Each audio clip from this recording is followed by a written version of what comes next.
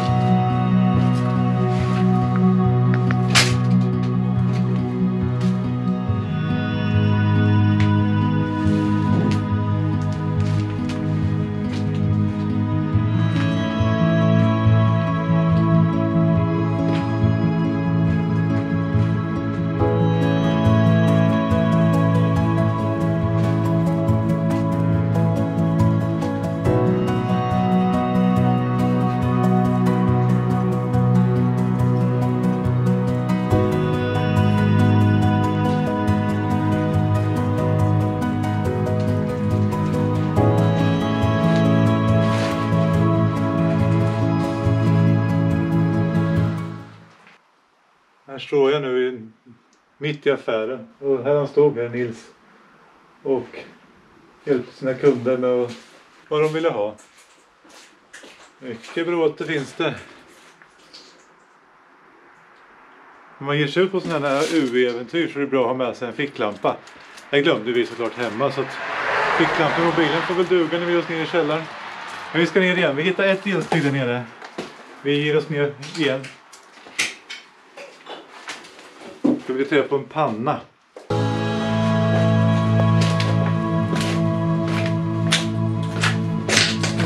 Är det panna nu? Sorry.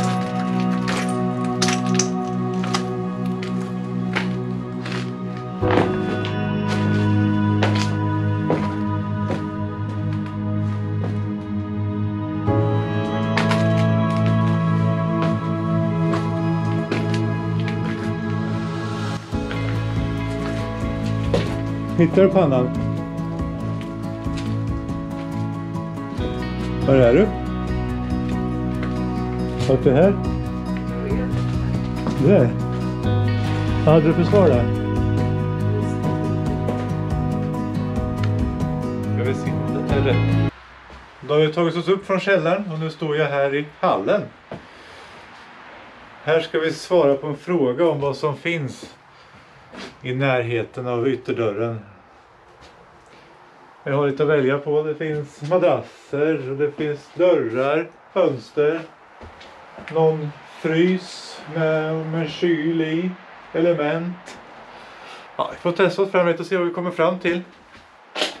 Men jag tänkte att jag skulle gå vidare nu och visa resten av huset. Så vi börjar här någonstans kan vi börja. Vi går in här, har vi ett litet rum med madrass. Och så ska vi gå oss in i butikslokalen. Där var vi lite förut, vi kommer tillbaka lite från ett annat håll.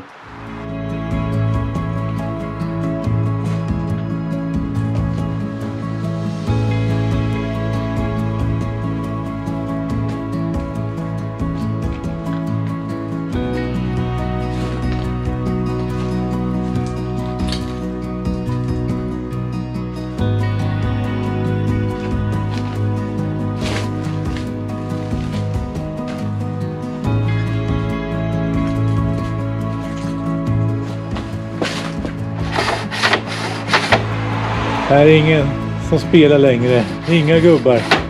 Alla vinner.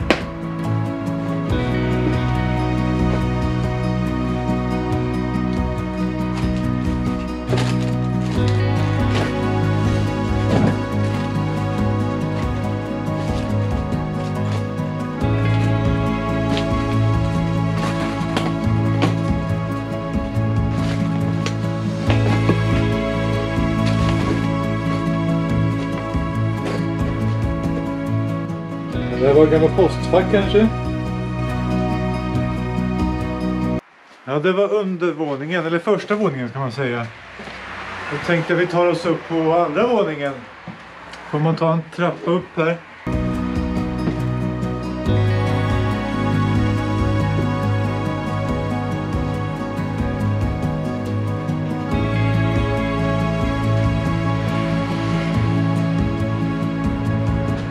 Skön säng. Välanvänd kanske.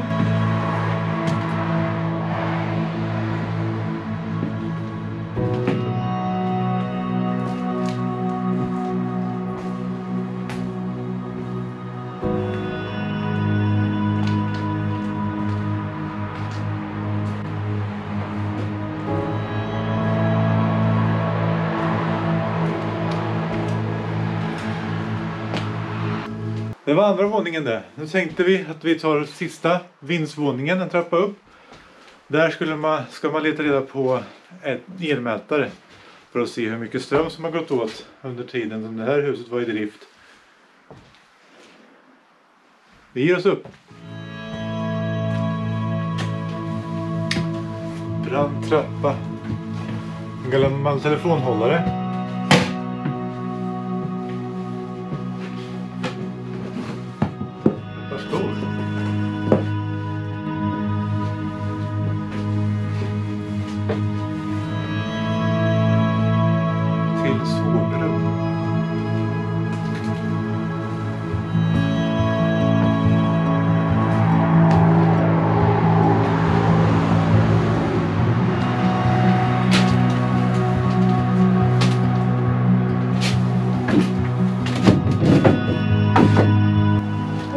Färg på det där bara så är det som nytt.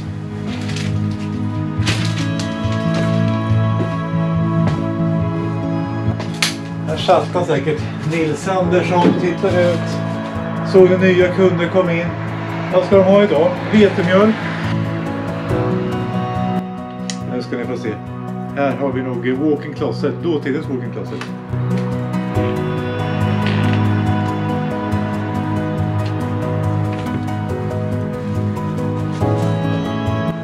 Inte lite kläder som ligger slängda här.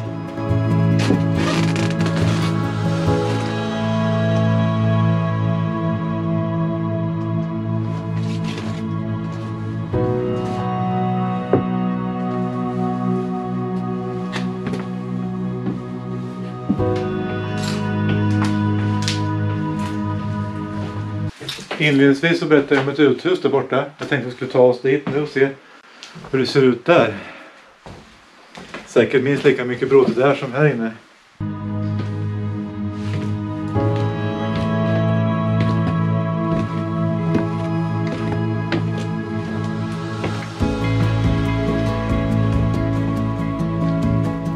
Där ska vi också ta och svara på en fråga. Se vad det handlar om den här gången.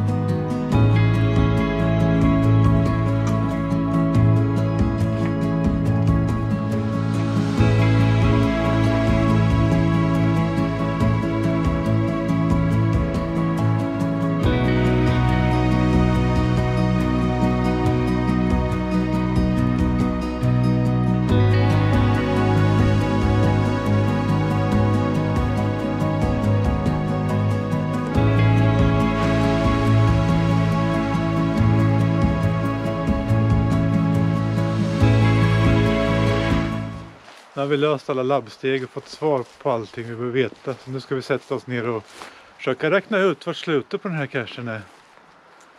Ta en fika också, det behöver man. Ta kanske och sätta mig på den här stolen här. Det blir bra.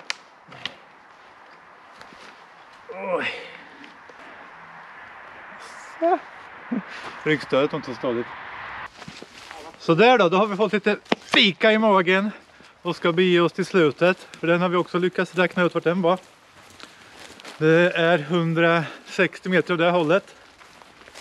Rakt ut i skogen. Jag tror också att vi kommer passera ett annat hus som jag inte visat upp. Behöver ni kläder så finns det mängder med saker här. Här har vi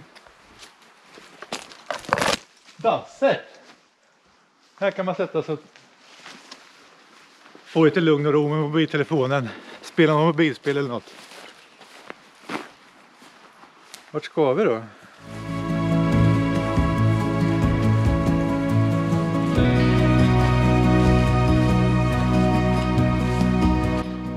Vi lyckades hitta burken. Lite fint placerat här vid nollan.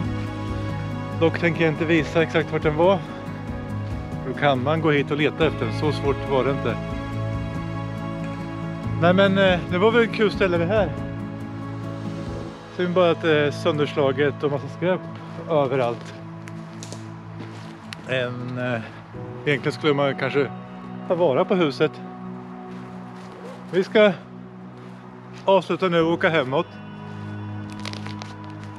Så jag får tacka för att ni tittade. Prenumerera, titta vidare på en annan video. Så hörs vi snart igen. Hej då!